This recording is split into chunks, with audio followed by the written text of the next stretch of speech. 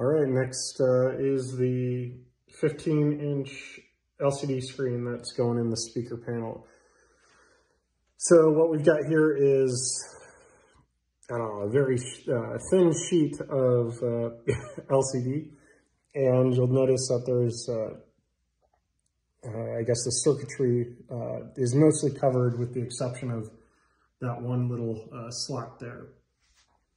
When we look at this, this fits perfect for what it is. The controller board and ribbon cable will all kind of branch out there. So I'm going to go ahead and set this in and try to figure out how I'm going to install this. There are little, I guess, slots for maybe some screws or something. I don't know. Like, we'll figure something out. I'm going to go ahead and pause it and set it in there and try to figure out next step. This guy takes a little MacGyvering here. So the bezel that's just behind this is too thin to actually drill, straight into it. Otherwise, you'll see all the screws on the front side. So what I'm going to do is I'm taking, I found, these are little blocks of wood from like Home Depot. There's some kids kits that sometimes they do. I found that laying around, and I think the wood pieces are absolutely perfect for what I'm trying to do. But what I'm going to do is take the screws and drill down into this, this piece of wood instead of down. So this stuff will hold in this LCD monitor, and I'm not sure if I'll put anything up against this. I think naturally this is going to go, right into the wood itself. Regardless of what I do, I might put something here, but this is the circuitry, and I'd rather not, if possible. I'm trying to think, if you aren't so lucky to have kept a kid's kit, whatever that is, from Home Depot, they usually have free events here. But I had one of those. But I think you could do just as well by taking 2 paint stirrers. You might have to, wood glue that so that it's twice the thickness. Because at least with mine, the bezel is absolutely perfect with that 15.9. So I've got to very carefully place this so that there's no seams on the other side. And I know for a fact that this just won't be thick enough, but 2 of those could be thick enough, 3 to be extra safe. But I was fortunate to have these guys. These are completely flush. These hang over a little bit, but for what it is, there's no spacing issues after this thing gets installed. So wish me luck. So my next step was the ribbon cable. This came in a box, the controller board. I put feet on it. As you can see, I've got 4 feet that are holding these boards up, and 2 on this side. All of this came secured together. The only thing that I did was put the feet on here. This ribbon cable, let's see here. It came in two ribbons came in here, so I've got 1 extra in case you screw it up, I suppose. Now this is kind of touchy. So what you can see here is this connection is secured, or at least I think it's secured. And I didn't put a lot of pressure on it. I just lined it up, and the ribbon, you can see there's blue on one side and the other is, white. I just lined that up with the teeth, and then once everything looked straight, then I put equal pressure on both sides so that there's no, the seam is seamless. Otherwise, you'll kind of see the teeth, kind of like what you see up at the top there, but you would see the teeth between those 2 gold plates. So that's secure. I kind of gave it a little twistaroo, as you can see, and basically I'm going into the board here. Again, you can see the white And then there's the blue side up. I guess I'll take the other ribbon cable. You can see that the other side is silver, and you want the blue side up facing the board. But I gave it a little twist here, just so you've got flexibility when you're moving things around. If you don't have it, you know, rounded, I suppose, you've got a chance for bending the ribbon, which by default, right, the ribbon is bent, right? I just prefer it to not be always bent. This guy, once you get it into this slot here, what you've got to do is that little like gray piece there, it's an open flap. So what you first got to do is open it up by just, you know, grabbing both corners and pushing up, and it'll kind of fold open like a door hinge. And then I slid the blue piece in there, and then I folded the black back down, securing the ribbon cable. I've got to go and test this, but I did have to buy a separate adapter here that, you know, that I'm plugging in here. I'm just plugging it into the black here for power, and that should turn on the monitor itself. A part of me says that I need to confirm that it turns on. These will basically control the color and, you know, the other features, I suppose. Moving the frame, I suppose, on the screen as well. Shouldn't have to do too much on here other than push the on button is my hope. And when I'm connecting it to a PC, there's the HDMI that I'm going to be plugging it into. A part of me says, you know, we're going to test this out, but then also on that same note, I've got to get this secured where there's going to be blocks of wood holding this in, because there's nothing there to hold it in.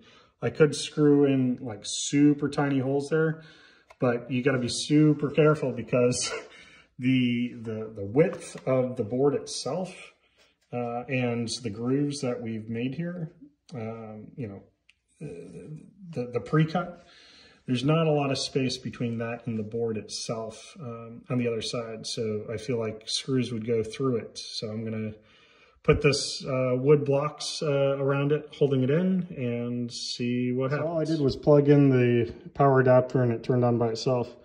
You can see it's super paper thin. You can see right through it basically. I haven't secured it yet, so here's the, I mean, there's probably not a whole lot to even see here. It's just going to flash the colors. So that is working. That's awesome. Now we got to secure this in. Right, so how I secured this panel was I took some scrap wood. I took it from, I think it was a Lowe's kids picture frame kit. Sometimes I have some free events around here, and I had a bunch of scrap wood. You could probably get away with using some paint stirrers. You'll probably need 2 or 3 of these in terms of thickness. But I know for a fact one of these is about the same width of that LCD display there. So you'll need a few of those if you don't have, I guess, sheets of wood there, that scrap wood here. But all I did was I screwed in one screw into the side, and then here's the other one, and then the other one. I just put one in there. They technically move side to side. It's just enough where it's touching the panel itself. And I've got nothing down here. When I lift it up, everything is secure. And I'm going to carefully do that. And I've got the panel on. I'm just going to push one of these. It's in power saving mode. But you can see, there she is. So that is a success. I've got these LED rings that I'm going to be putting into the speaker panels, and I've got speaker sets here that I'm going to also install here in a moment. Let's go to the next step. Installing the LED ring and the speaker next. So you can see this side is all complete. It's very clean. One caveat here is there's these little sticks that come with the kit itself. And I believe that is with the assumption you're going to get a one strand ring, which I'm going to show you the ring that I'm going to be using in a minute. But these little guys, there's 4 of them, and they just come taped to this panel here. These things fit perfect. However, when it comes to the speaker, now, you know, maybe if you get the speaker that that is part of the Amazon kit that, you know, by request that Rec Room will send to you, maybe that will fit perfect with the speaker that they provide or that they recommend, and then the ring that they recommend. But I wanted to go, I don't know, I wanted to go big here. So the one that's provided in the Amazon link is like a 1 ring LED. And what that is that sits, you know, the wires sit here, just like what you see over here. And the ring sits right on these little sticks here, like 1 ring. Now, I wanted to have multiple rings. So this whole LED, like, or the grill is filled with LEDs rather than just 1 ring. It looks awesome. So the rings that I'm using in the speaker, these things aren't going to do because it's too flush, which is fine. The purpose of these sticks, from what I'm reading and what I'm seeing, is really just to keep the LED rings in place. But you know, once you get those suckers in, yeah, they're not going anywhere. You can kind of move the angle of the ring by wiggling the wires, which I'll show you in a second. But what I had to do was, there's really not much of a difference here. You can see the thickness is about half. And let's see if I can line this up here. It's about half of what is supplied there, and it fits perfect. And the speaker, you know, bit here, you know, these things are essentially going like right there. So what I did was I took a paint stirring stick, one of these guys. And what I found is you can just use scissors on this, this thing. So what I did was I just took, you know, these sticks that aren't working for me, and I just lined it up to get the length. And then I literally just took regular household scissors and I cut right through the stirrer, and until it fit perfect, I just kept trimming the width. So this little guy is just going to go right on top, and then you're going to, you know, fill in the 4 holes there. But let me talk about the rings next. So the rings, you can see here, is we're not using all of them. I've already removed them from the original base, which is just a solid cut there. I found a guy on Facebook in one of the LED Facebook groups, believe it or not. These guys are recreating the DMDs in color. It's awesome.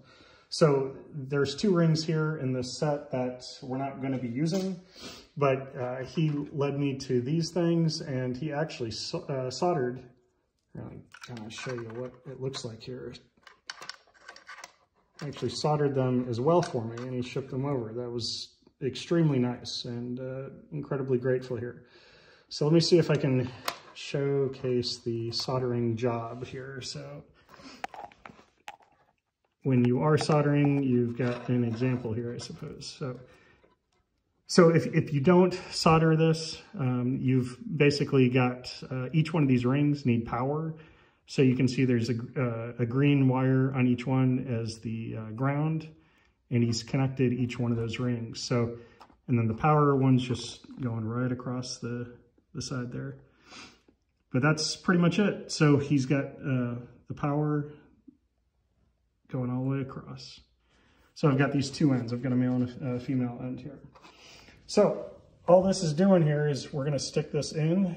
We're going to try to line it up. and you just kind of wiggle the wires around until it is at your satisfaction. So basically that's that's pretty much it. And what I found was the other one, there's a little lip on these grills. I just set the corner on that lip of the grill, and I basically just centered it with the little wires here until it looked about right. When the speaker goes over the top, it looks really good. So that's pretty much it. Let's see here. Trying to look at the camera and this at the same time. So yeah, there you have it. The grill has a little lip around it. I just put that little bottom part of the LED resting on it so that we can place these sticks over it and put the speaker over it. That's really all there is to it. I did think about putting hot glue over the top of this, but you're not going to be able to wiggle this around. I'm trying to be super careful here with one hand here, but I'm going to install that, just go right over the top, and then put the speaker over that ring, and you'll have those wires hanging out. And I'll show you what it looks like afterwards, but it looks awesome. Once those LEDs are kicking, it's going to be vastly superior than the one ring, which is essentially like what you see there. It would have been like the second or third ring here is what Rec Room Assembly has. And though awesome, I think this is tenfold better. We'll see how it turns out. All right, so I've done a little tinkering, and you can see when I was happy, I taped the wires down to exactly where they're at. And you can see there, my little workstation here. I just put a couple blocks of wood on the corners there. I was playing with it, so here we go. So this is the look of it. Pretty sweet. Try to get a good angle of it. It's about as center as it can get.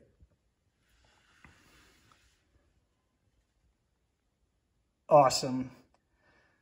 So here's the panel itself. That turned out awesome. All right, so just gotta wait on some of the screws that I need for the Plex, and I'm gonna keep going. All right, so I'm gonna start maybe putting the coin door and the USB port in here. And you know, I was saying this thing's not probably equipped to put all this stuff in here, but we're gonna soon find out here. The assembly video does have the coin door in there, so I'm like, yeah, I'm gonna give it a shot. But I started with something easy first, and that was just this USB cord. All I did was feed the end into the hole. To cut the art, I just used an X-Acto knife. I carefully made an X, and then I just pushed the, you know, the vinyl in here. It's gonna just fit right in here. There's a lid or a cap to this USB. All that is it came with, here, let's see here, came with a bunch of bolts, and one of the bolts was this little cap here. You know, it just opens and closes here. I'm trying to open it with one hand, but it's probably not gonna do it justice here. But this little ring here, I put on first. I fed it through the wire, and then it's up against the lip here. There's little grooves on here that's going to catch the nut itself to secure it into the cabinet. So I'm just gonna have that lip at the top so that it feeds down when you open it. So you can see it flushes well there, and then I've got a small little border around the button, just a little accent. So on this side, what you've got to do is connect this with one of these bolts or nuts. And it seems that the only one that will actually go up against those grooves to secure it right there. There's just like one or two threads feeding through. There's only one that actually fits that thing. I don't know what the point is of these guys. Maybe if there was a larger thread of some kind, but it's interesting that those came with this package, is this guy. So I'm going to go ahead and feed that through and then just twist it around the thread and we'll be good to go.